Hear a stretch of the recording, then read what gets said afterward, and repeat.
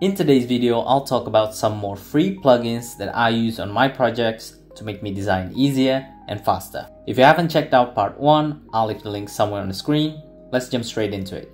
The first plugin is called Mockup plugin, and here you can find a bunch of catalog for mockups. I want to quickly create a mockup for my design here.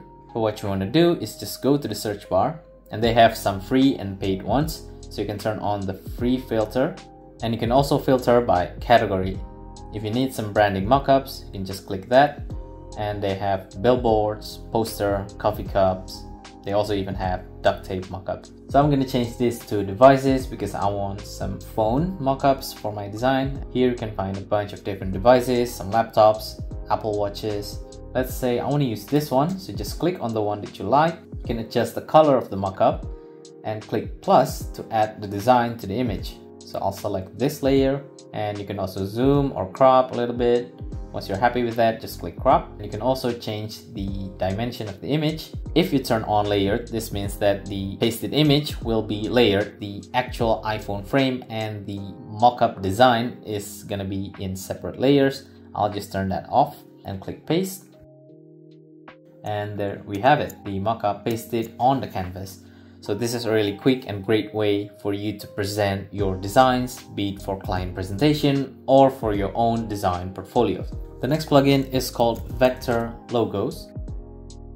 And this is where you can find some SVG logos for your design projects. So you can just search for any companies. For example, I want a McDonald's logo.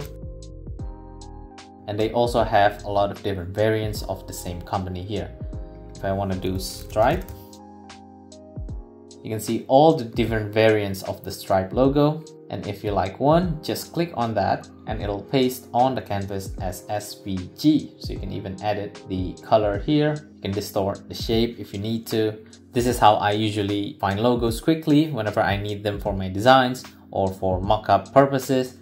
But if you need a logo for placeholder instead of a famous company, you can go to another plugin called Logo Ipsum.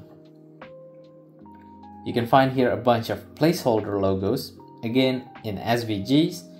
You can filter by categories. They have circular, curvy, geometric, and to use any of them, just click on one and it'll be pasted onto the canvas as well. Again, these are SVGs, so you can just edit the color here. If I want this to be white and the green part to be black, then I can do that. So those two plugins are my go-to for logos. The next one is called Noise and Texture. They have a catalog of patterns and background textures. You can see some of the different ones here. And you can add this quickly to your design. So you can play around with the size, some of these other properties. You can adjust the color. If I want it to be red, adjust the opacity as well, the blending mode. And once you're happy with it, you can export them as image or code. They have a couple of different options here, which you can just copy, or you can paste them directly to the canvas like so. And it's pasted as static image. They also have some animated ones. So you can see here some of the different animated effects. Same thing with the patterns. You can also adjust some of the properties here. So some of them you can play around with the color, some of them you can't. It changes the properties here, changes depending on which animation you have selected. And let's say I want to use this one. Let's change this color to maybe a dark one. Once you're happy with it, if you click add to canvas, it'll just paste as static images. So I'll do that, and you see that the animation is not going to work.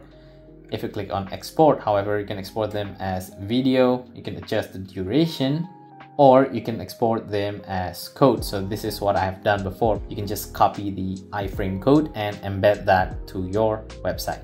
And the last one for today is called Figma.